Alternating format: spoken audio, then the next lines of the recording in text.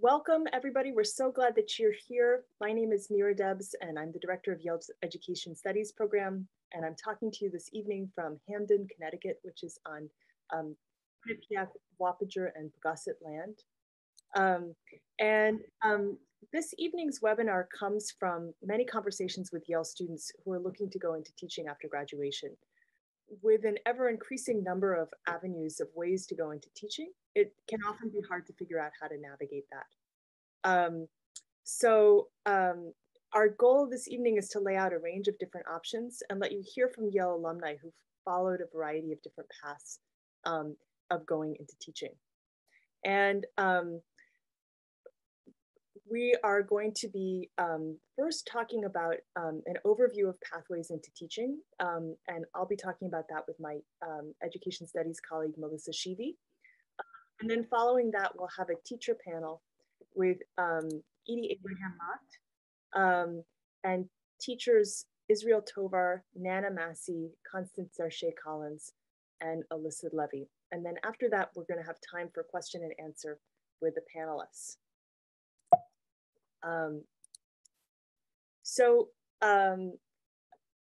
Let me talk first about our pathways into teaching.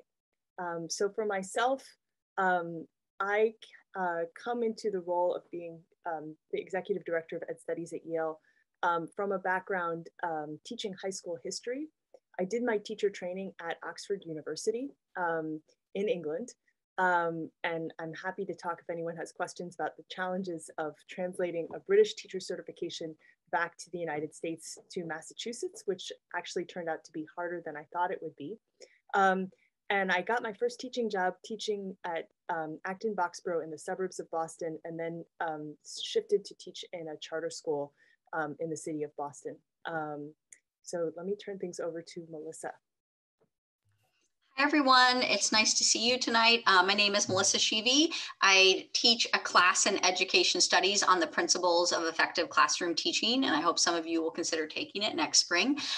Before coming to Yale, I was at Stanford for 8 years and worked in the Stanford teacher education program. And before that, I was a high school teacher for about 20 years in 4 different high schools.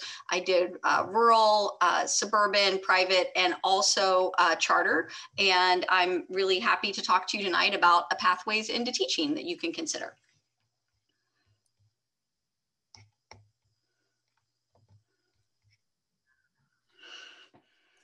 And I'm sorry about the dings going on right now. I think for next time, I'll know that I need to put those on silence.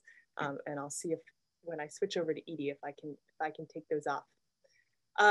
So one of the things we want to talk about the beginning is why become a teacher, and what does the process look like for doing it after you do an undergrad degree at Yale or some other place where you're not necessarily doing a teacher prep program as an undergrad. I often hear from Yale students, well, maybe I'll do teaching, but then I want to go on and do something like policy that's going to have a bigger impact. And I can see, people are often excited about the idea that they're doing something that is making big changes in the world, or maybe that's a way of making their families think that you're doing something really important. But one way that I tell students to think about it is the kind of incredible micro impact at the grassroots that you have from being a teacher, and the kind of cumulative impact that you have on a community of the number of students that you work with over time. I also think that it's just incredibly powerful work to be a teacher from my own experience of just every day I knew that I was doing something that was important, and I wasn't doubting the significance of the work that I was doing. Another way that I talk with students about thinking about what your priorities are as you're thinking about what kind of job you want to do after graduation is thinking on a number of different scales. So we often tend to think of the category of compensation or the recognition and status that comes with a position. And often for those reasons, students will say, well, I'm not sure that I want to be a teacher because it doesn't pay enough or it's not valued enough by society. But I think teaching is really beneficial when you're thinking about it giving you flexibility to live in a lot of different places. And you'll hear that from the panelists this evening, of the opportunity to work with a really committed group of people who care about raising the next generation of young people and doing good in the world.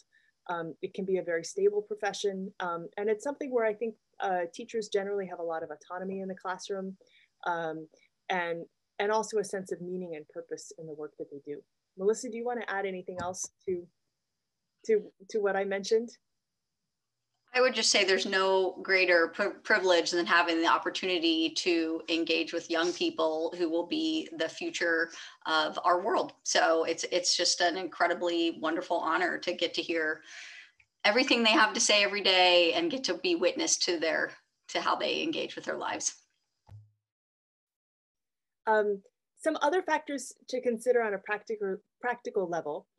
One is that your major actually matters for teaching, because when you are either doing a teacher prep program or doing alternative certification, that's not a time that you're learning the content of what you're going to teach. You're going to be learning how to teach, but programs or schools are going to expect you to get a particular amount of content knowledge in undergrad for most middle high school teaching. There's some flexibility about that. If you do some kind of humanities major, you can teach another humanities. If you do social science, you may be able to teach history.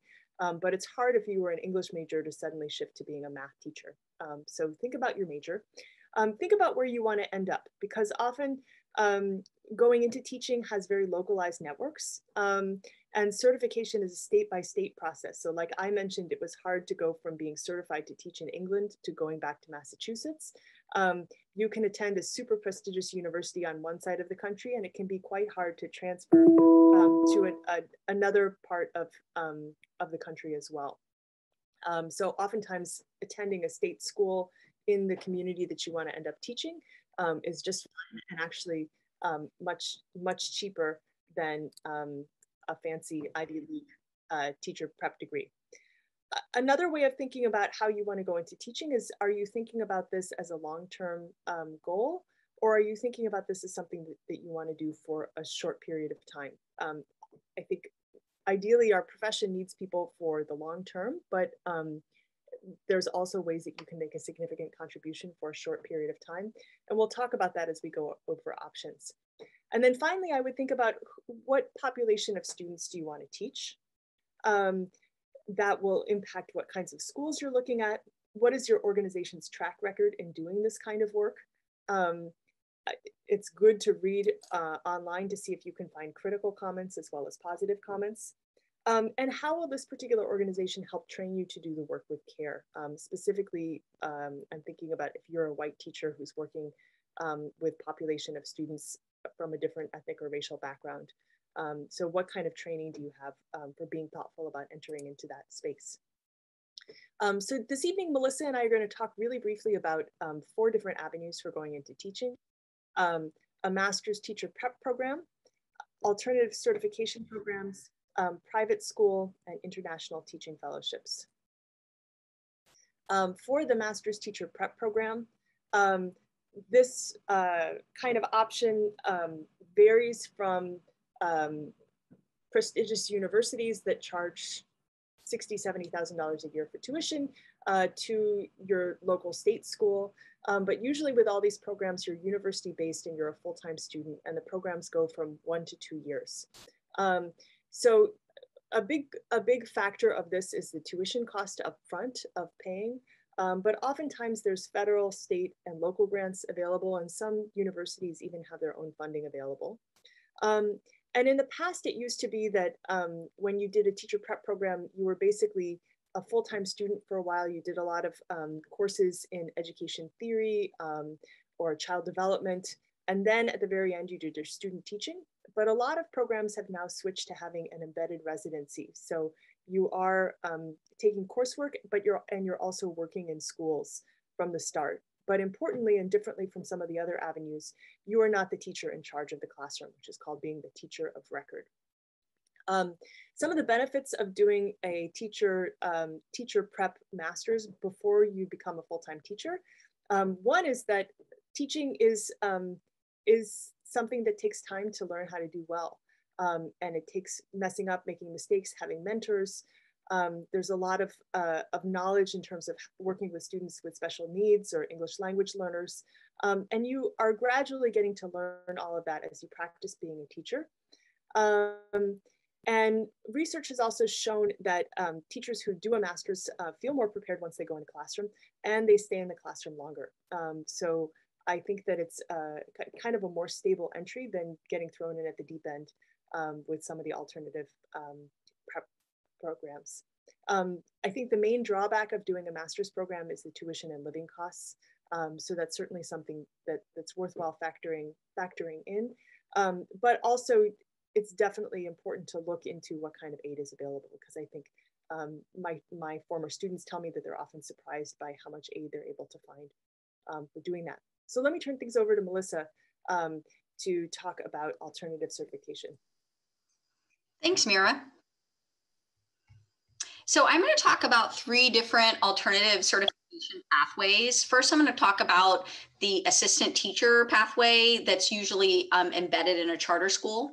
Next, I'm going to talk about city and state residency programs. And then finally, teacher pipeline programs. There's probably other alternative pathways as well. And the use of the word alternative is that you did not go to a traditional university-based program like what Mira just talked about, that hence the word alternative.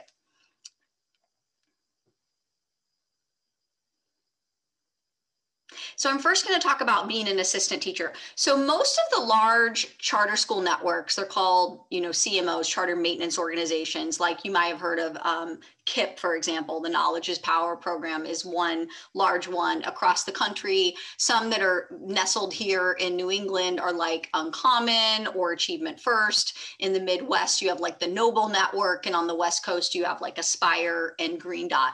But most of these charter school networks now have assistant teacher pathways. So you're not the teacher of record, you're an assistant in someone else's classroom. So you get to kind of learn through the apprentice model. And while you're the assistant teacher in the class, you're also concurrently taking courses. So you're full-time as an assistant in the classroom, and then you're also full-time trying to go to school on the evenings and weekends in order to get certified.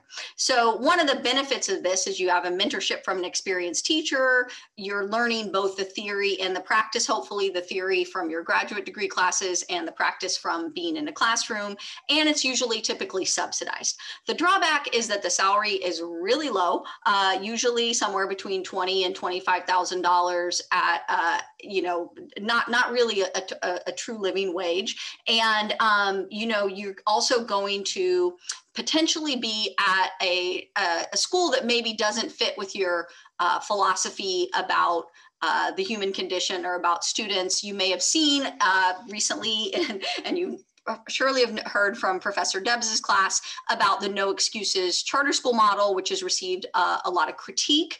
Many of the charter school networks have moved away from that use of that language. And I think you just have to interrogate whether or not their practices have moved away from that as well. Thanks, Mira. Can you move on to the next one?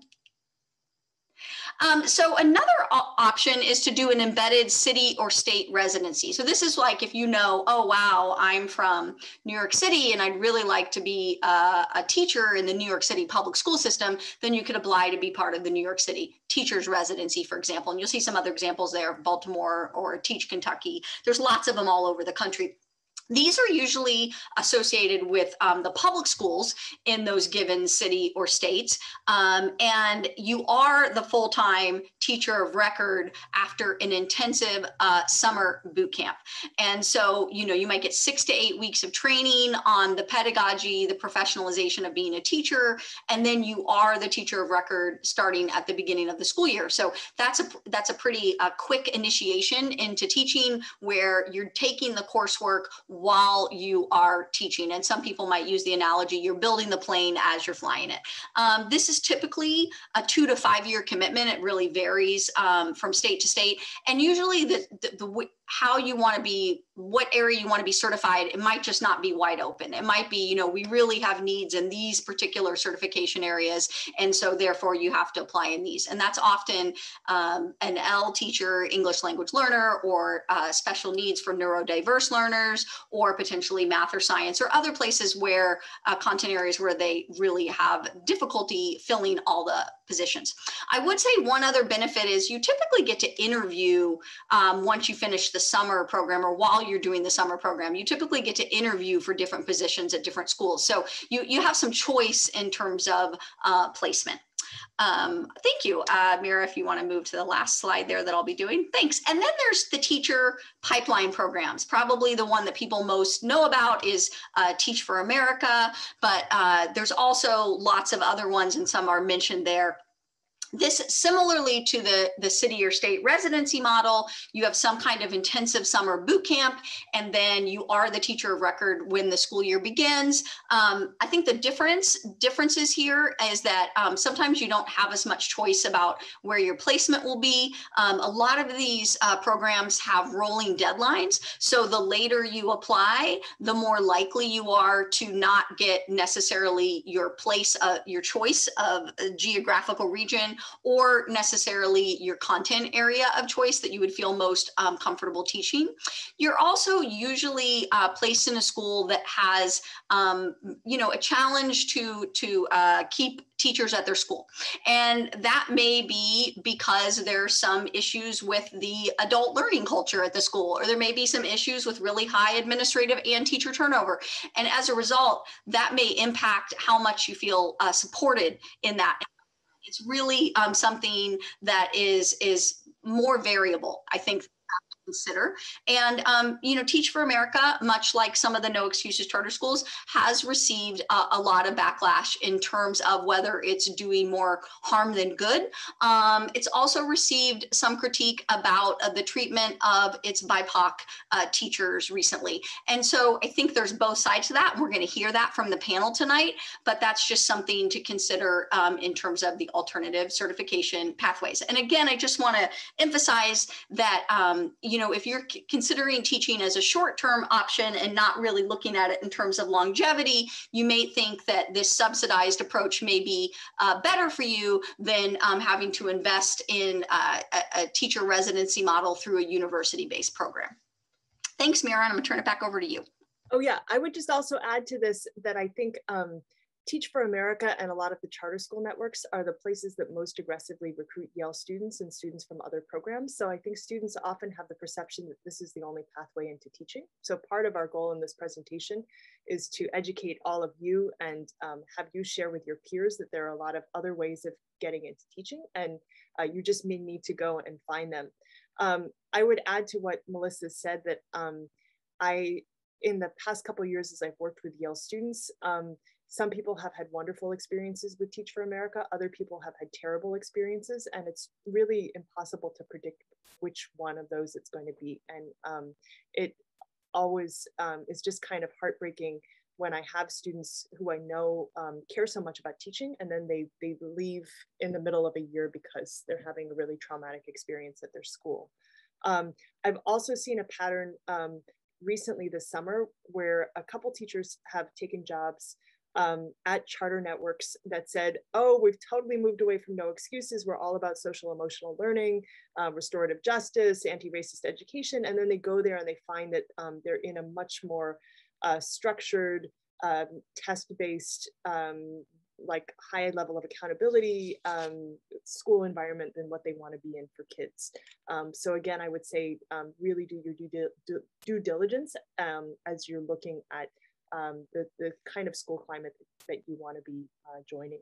Another piece too is that some charter residency programs, in particular Success Academy, doesn't give you a full teacher certification to work at a wide range of schools. Success Academy only certifies you to teach at charters that have been authorized by the SUNY school network. So that means that if you don't like being at Success, you have a fairly limited range of schools to go to. I would also say too that a lot of these programs are combined with the Relay Graduate School. Melissa, would you just say a word about Relay Yeah, so Relay, and there's one called Alden out on the West Coast. These are recent universities that have popped up that are using kind of the use of the word university somewhat loosely.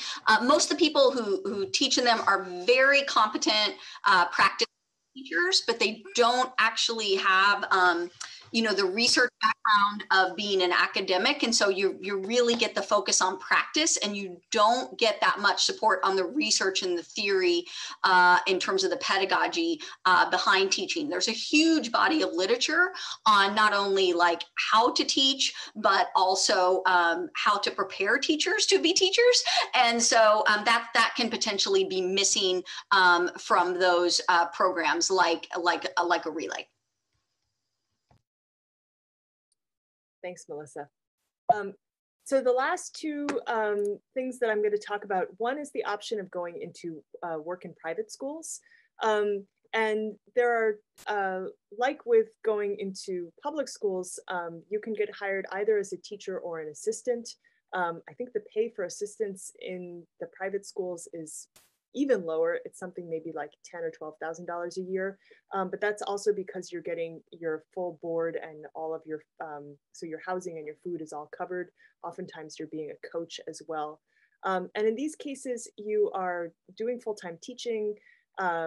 You're usually the teacher of record, unless you're an assistant teacher or a dorm resident. You don't need to have a master's degree. And in some cases, you do have the opportunity to earn a master's degree. I know Hopkins has a partnership with some private schools, and typically it's a 1 to 2 year commitment. Some benefits of private schools is, you're not paid a ton of money, but you are getting room and board. You have small class sizes. There's a big focus on liberal arts curriculum. Some of the drawbacks of doing this as a way of entering teaching is that if you are living on campus, you have no separation from your students. You're not necessarily getting a lot of training, although I think schools vary on that, and the low pay of being an assistant teacher. There are a number of placement organizations that you can sign up for that will then share your resume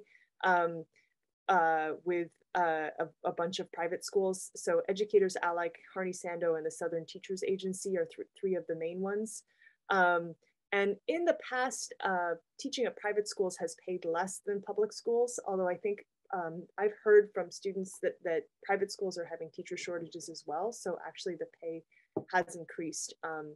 And you may be surprised by what the salary scale is like. Another organization to have in mind if you're interested in Catholic schools is basically the Catholic version of Teach for America, which is called Alliance for Catholic Education, where you get a teacher certification out of the University of Notre Dame and then work in a Catholic school around the country. And then finally, international education. There's a couple different ways that you can go into that. One is teaching at an international school, often where they want you to have prior teaching experience. One is teaching English in a government school or some kind of after-school tuition center, or working for some kind of nonprofit or Peace Corps. I think for most of those, it's full-time. You are the teacher of record. And in the case of working in an international school, the expectation is that you have some kind of teacher training already. And depending on where you are in the world, you may or may not need to know the local language. And I have on this slide, and I'll share a link with it later, some of the programs that people know the most are programs like the Fulbright Teaching Fellowships and the Peace Corps, but there are a ton of other programs, some run by different governments, some run by universities that send students to do 1 or 2 year teaching programs all over the place. So lots of different opportunities for thinking about teaching.